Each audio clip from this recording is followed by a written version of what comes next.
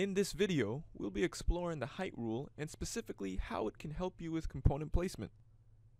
In order to fully benefit from this rule, there are three main elements to consider. Component height must be defined for components. Rooms must exist in the PCB to define the area of restricted height. And finally, a height rule must exist and reference any existing room or rooms. Component height can be defined in the PCB library by double-clicking on a footprint and entering a value in the height field.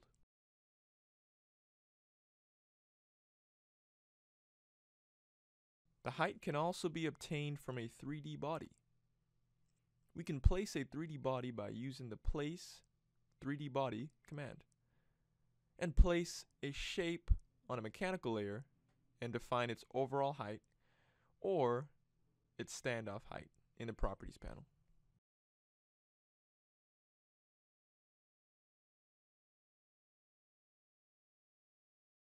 Now if we go ahead and add those components to our board,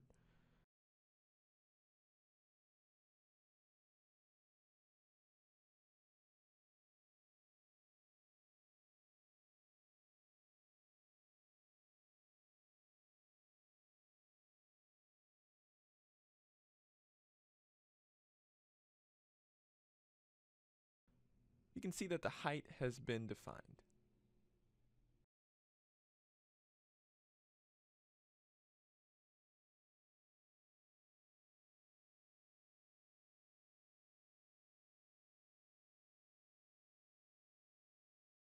Now in the PCB, component heights can also be defined in this location.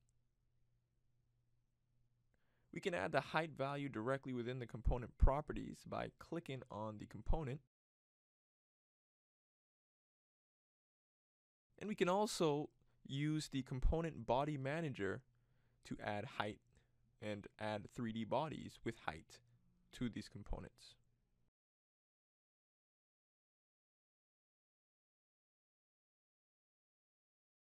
Now that we have our heights defined, we can go ahead and create our restricted areas.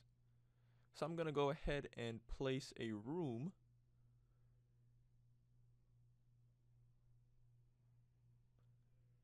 And once the room is placed, I'm going to go ahead and edit the properties of that room, and I'll give it a name. And I have to make sure to put the query not all for this particular room.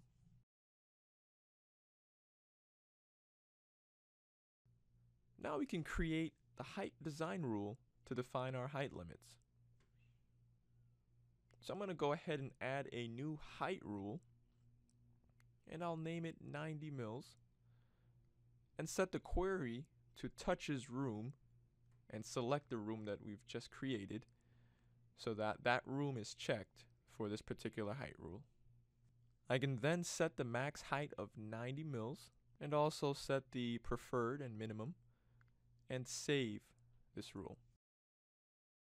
Now I can also change the query from touches room to within room if I want the components to violate the height rule only if they are completely enclosed into the room. So if I want a completely enclosed component, I can use within room. But if I just want the whole area to be restricted, I can do touches room. So if any part of the component touches the area, it will violate.